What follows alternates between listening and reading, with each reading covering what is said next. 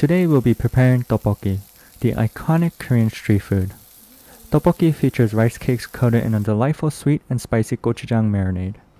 Much like the hot dogs lining the streets of New York, this dish is ubiquitous across the streets of Korea. Despite its popularity locally, it often takes a backseat to more renowned dishes like bulgogi or kimchi jjigae internationally. In this video, I'll guide you through a simple and authentic tteokbokki recipe, allowing you to recreate this beloved Korean treat effortlessly. To kick things off, let's craft the sweet and spicy marinade. Gather the following ingredients: soy sauce, oyster sauce, gochujang, fine Korean chili powder, coarse Korean chili powder, and sugar. If you only have one type of Korean chili powder, no worries. Just use one as a substitute for the other. The oyster sauce and the sugar brings the sweetness, while the Korean chili powders and the gochujang brings the spiciness. For the measurements, incorporate 1 tablespoon of fine Korean chili powder and coarse Korean chili powder. Once again, let's say you don't have fine Korean chili powder, then add 2 tablespoons of coarse Korean chili powder instead. Moving on, add 1.5 tablespoons of sugar, 1 tablespoon of soy sauce, a heaping tablespoon of gochujang, and 1 tablespoon of oyster sauce. After completing your additions, thoroughly mix the ingredients until they form a cohesive, thick paste. If the mixing proves challenging, you can simplify the process by adding 1 tablespoon of olive oil at this point. I'll be adding olive oil a little later in the video, but you can add it at this point if the paste is too hard to mix. Next, set your prepared marinade aside and rinse a bunch of green onions under cold water. Typically, 1 bunch of green onions is ample for a serving size of 2.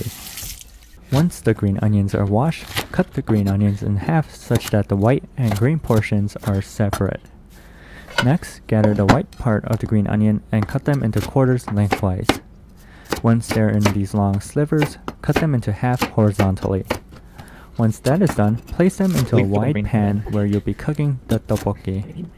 For the green portion of the green onions, we want to cut a portion of them into centimeter chunks. These green onions will be the garnish at the end. It brings a pop of freshness, and it looks great since the green really pops when compared to the redness of the tteokbokki. The rest of the green onions can be cut in similar lengths to the white part of the green onion.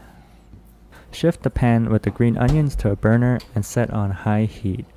Then pour in approximately 2 cups of fish stock or water. Water works perfectly and is likely more authentic, as Korean street vendors often offer it to save on margin. However, if you're curious, the fish stock I'm using is a classic Korean blend featuring anchovies, dried mushrooms, and onions.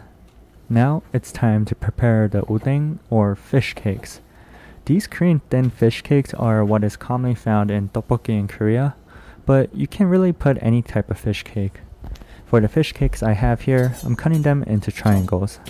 Once cut, add them to your pan. Next, add around a tablespoon of minced garlic to the pan. Then add a half tablespoon of sugar. Finally, add a half tablespoon of salt. Then cover the pot and let it boil. As the broth heats up, go ahead and prepare as many hard-boiled eggs as you like. Eggs are a classic side that pairs well with rice cakes in tteokbokki. You might have noticed my eggs are brown, and that's because I steamed them in an instant pot. Simply place the eggs in a steamer basket, add a cup of water, and steam on high for 3 hours. This method results in a superior brown egg that tastes way better than the traditional hard-boiled. By now, your broth should be boiling. Open the lid and mix the ingredients. You'll smell that fishiness if you use the fish stock, but this is where all the flavor comes from. Next, if you haven't already, add 1 tablespoon of olive oil.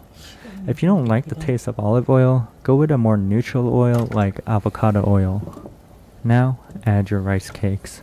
Rice cakes are essentially rice that has been pounded until it becomes sticky and doughy.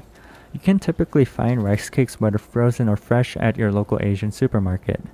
The quantity of rice cakes you add depends on your preference, so feel free to put in as many as you like. It's worth noting that adding a bit more than you think is fine. This dish tastes even better the next day. Once all of your rice cakes have been added, give it another good stir. At this point, you might be questioning whether the contents of the pot resemble tteokbokki at all. However, witness the enchantment unfold as you introduce a generous tablespoon of marinade into the clear broth. Suddenly, a remarkable transformation takes place, and the once clear liquid evolves into a vibrant, deep red hue. Anyways, I recommend starting with a tablespoon, making sure it is thoroughly dissolved into the broth. Taste it, and if it leans towards blandness, feel free to add more marinade. Remember, it's easier to add less seasoning initially than to correct an overly seasoned dish. By the way, if you end up with leftover paste, you can jar it up and store it in your fridge for your next tteokbokki adventure. Once you've reached this stage, it's time to introduce the egg into the mix.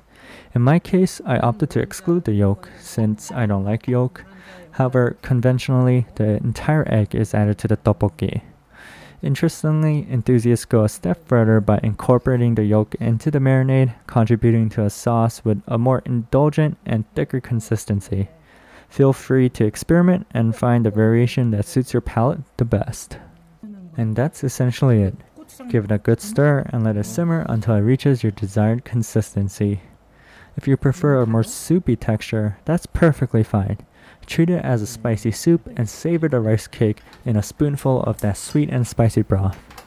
Alternatively, if you lean towards a thicker, saucier consistency, continue to reduce it until you achieve that desired thickness.